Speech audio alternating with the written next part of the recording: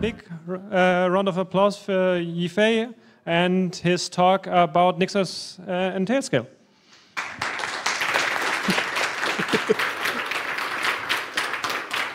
Okay, thank you guys. Hopefully everyone had a nice lunch. Okay, this a little bit about myself. I'm a PhD student at INRIA, and this is my side project. It's not my actual research, but they're funding my trip here, so I have to put the logos there. And I got asked why are you doing this, and free will.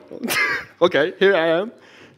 And a little refresher, what's a routing daemon? It's a software that implements routing protocols and exchange routing information with other routers and maintain a routing table. And in this specific talk, I'm using BIRD. BIRD is a recursive acronym for BIRD Internet Routing Daemon. And what's the problem? The problem we have is the BIRD configuration in NixOS module is text only. It's kind of hard to maintain and kind of hard to compose with other services and reuse on different servers if you reuse a lot of the same configurations. And the solution here is parameterize the text-based configuration with NixOS options. And a little prerequisite, it'd be nice if you know Nix and NixOS and some networking knowledge like systemd network D, nftables, but IP tables also fine, and BIRD and Tailscale. Tailscale here is only used for internal routing, and you guys will know in a little bit. So a little background information. The internet gets to work because companies and individuals get resources from RIRs, and they set up routing security and import-export policies, and had on upstreams and peers. Then add the announced IP address, announced addresses to their interfaces, and then they are pingable. To get resources, usually you would go through RIRs, which means regional internet registries. There are 5 of them. Or you can get it from LIR, means a local internet registry. And for IP addresses, you can either get a direct assignment. There's a waitlist for IPv4 right now, and V6, they're just giving it out for free, a lot of them. And also, you can go with a third party. You can buy it or rent it for quite expensive. Or if you don't want to do the real routing stuff, you can go with DN42 or other experimental networks. To set up routing security, there are 2 sides. One is the RPKI stuff. You add ROA objects, which means route origination authorizations, which means which ASN can announce which prefixes. And they're based on X509 chain of trust. And IRR is a query language, and you add IRR objects into trusted databases like NTT, RADB. Yeah, that's simple. But you have to do it. And next up is getting connected. You either need a physical presence in a data center like HE, Cogent, or Equinix, or you can go with VPS providers that provides BGP sessions for a fee or for free. Usually there are quite a lot of them, and there is a list of it on bgp.services website. Or you can go with any VPS and use a virtual internet exchange or transit providers, and then you set up a direct connection to their router. And you can go with a lot of options. And the next step is going live. You have to set up BGP sessions with your upstream and get routes from the upstream. There are multiple options. You can go with the default routes. They only send you 2 routes, the default for V4 and V6. Or you can go with a full table. That's usually not necessary, and it's a lot of memory. And it usually takes around 250 megs for 1 million V4 routes and 250K V6 routes. And it may be the RAM usage may be smaller or larger depending on which routing daemon you go with, like FFR or any other stuff.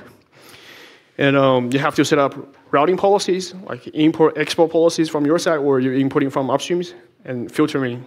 And if you don't want everything from upstream unfiltered, you can set up ROA filtering, you can set up IRR filterings and stuff, or some custom policies as well. And then you add the address that's within the prefix you announced to either a virtual interface or a physical interface. And the implementation for this is NixOS modules, just NixOS modules. And for IPKI stuff, we define an option under the router umbrella, and then you have rpki.validators. And in theory, you can also add IRR filters in here, but it's not done yet. And this is simply done by providing an ID for generating the name and the remote and port number for the validator.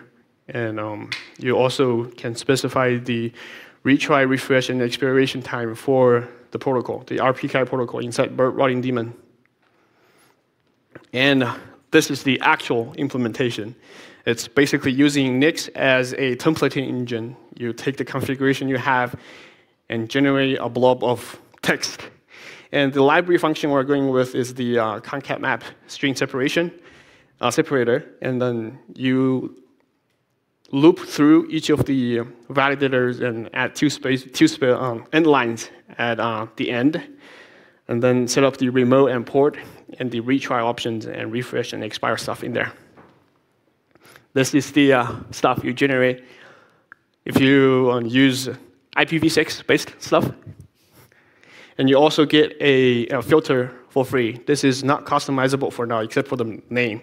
And you can refer to this filter in your later configurations. For example, if you want to use it in static import-export filter, or you can use it in the BGP session configurations. And the kernel protocol is used to export routes to the kernel.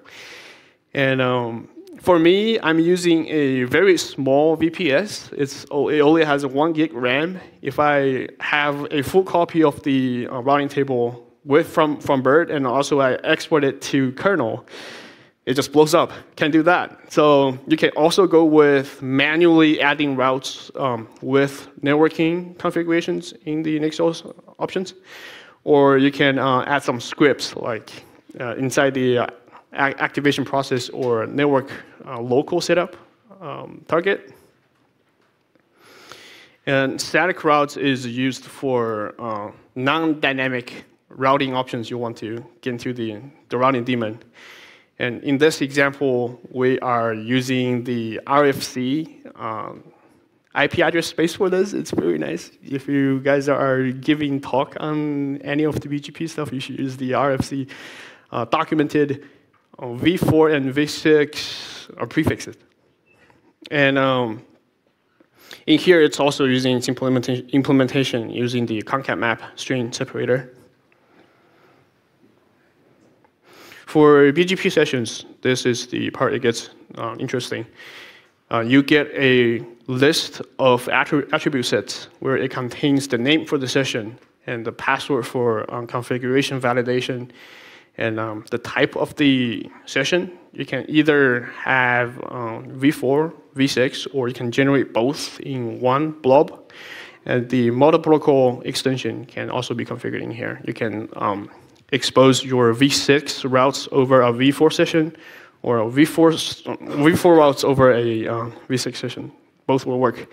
And then the neighbor configuration, their ASNs and router IP addresses, and then your import and export policies. And now you've set up the BGP sessions, and you just need to add the address to an interface so you can get connected to the internet. And for here, I'm using a virtual interface for ease of management, and I'm using the dummy kernel module, and set the forwarding to true, and disable the manage foreign routes in systemd configurations. If I don't set this, If you do export routes to kernel, it will be wiped if you don't set it to false. And this is the configuration for the dummy interface. It's the name, the kind, and the addresses and routing policies in there. And this is the place where you can get to add the addresses you declared onto the dummy interface. The benefits you get from using this module is you get parametricity. For example, in here, you can enable or disable configurations based on the router address you've added to your router, to your server. And the question now is, what if you have multiple upstreams? And if you have two different servers with two different upstreams, and you don't set up internal routing policies, your routes export from one side won't be reachable from the other. So this graph shows that if this node is announcing this block with address 100 in here, 200 in here, and clients on this side will see 100 but will not be able to reach 200 because these two nodes don't know how to communicate with each other. And the solution here is Tailscale. And we are using the Tailscale subnet router feature so that they can establish a direct connection between them. It's tunneling. And how Tailscale works is they have a coordination server, and when each server goes online, and it contacts the coordination server, and so that they can help the two servers or more servers you own to create a mesh connection, mesh WireGuard connection in there.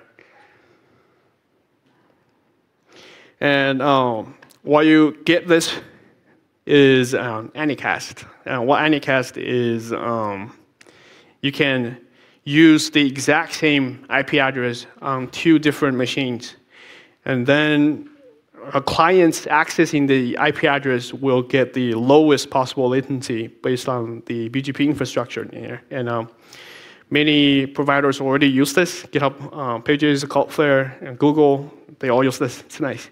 And it's mostly common in CDN and serving static content. And what I've learned from this is I don't really like setting up NAT, and it's pretty hard to debug, and we should all use IPv6 if possible. It's really easy to set up a looking glass with NixOS. You just need to specify the socket, the Linux socket on your machine, and then just pass it to NixLG, BIRD LG, NixOS option, and then you get a website for free. It's pretty nice. Or you can export the full table to bgp.tools or other network operator groups. They all serve that for free. It's pretty nice. And when debugging, I found these tools pretty helpful and really nice. And shout out to pin.sx. They have a very nice website, have about 100 nodes, and you can do pin and MTR directly and choose very nice UI.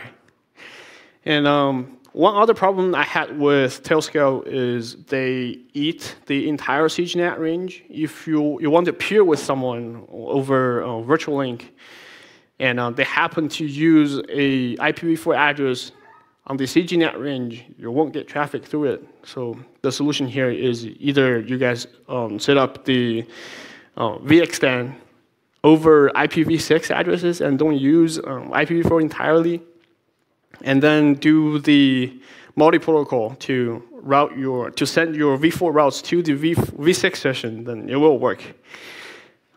That's Tailscale, and there has been a long-standing issue there since 2021. It's still not resolved, so hope that it gets fixed pretty soon. And as a closing remark, it's possible to run your own validator, like specifically IRR ones. And I also plan to upstream my contribution in this project to Nix packages, and that's about it. I'll take questions.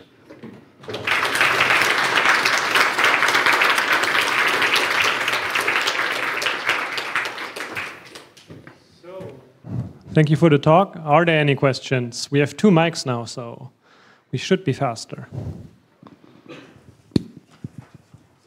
Yeah, thank you for the talk.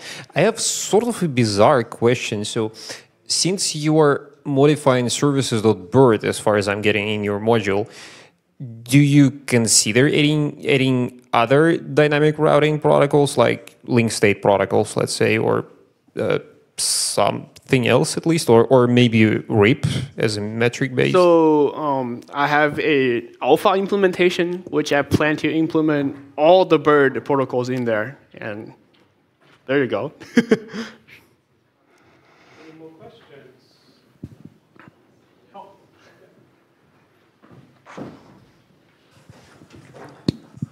I didn't quite get why you need the Tailscale at all if you can, if you have your BIRD already set up. Like that's the most complex part that Tailscale usually does for you because you don't want to do the routing, but you could just have a regular WireGuard with BIRD running and then do IP packet forwarding. I don't see why the Tailscale here is necessary. Yeah. So you for sure can use other modules like WireGuard, VXM, or whatever you want. And Tailscale is just used here because it's simple. It's very simple and easy to use for me.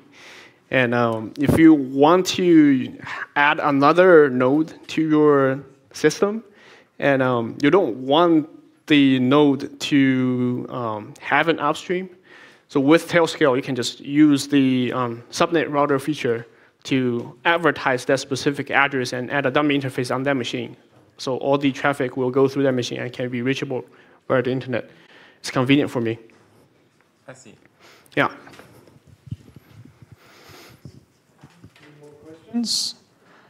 No? Then thank you again for the great talk. Give him a round of applause.